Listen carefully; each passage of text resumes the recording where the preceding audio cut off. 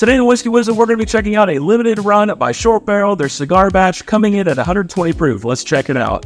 A while ago on Whiskey Wisdom, we did an interview with Lauren who turned us all to Shortbarrel, the second distillery that I'm aware of that started during the pandemic. This cigar blend consists of 9-year Kentucky American whiskey finished in cognac and rum casks for 2 years, 6-year Indiana bourbon and Armagnac casks for 1 year 8 months, and 6-year Indiana bourbon and tawny port casks for 2 years and 1 month. Clinton Dugan recently stated he had a huge hand in making this bottle, even as going as far as designing the entire label himself. I saw this sitting on the shelf and my buddy Sean told me to go back and get another bottle immediately. By the time I got back, they were already sold out. So on the nose, you get really deep flavors of vanilla, a little bit of candy fruit, a little bit of leather, charred oak. What an amazing nose. On the palate, you get this sweet creaminess. That vanilla really becomes prominent, and that leather and oak really kind of comes through on the long end finish here. Cigar batch, if you guys see it on the shelf, grab it while you can.